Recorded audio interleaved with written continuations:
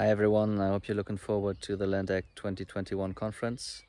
In our session we're going to have a critical look at how land rights interveners and land rights interventions reacted to the current COVID crisis, and more generally how land rights interventions can be crisis resilient, can help contexts and people be crisis resilient, adapt to changing circumstances in times of crisis.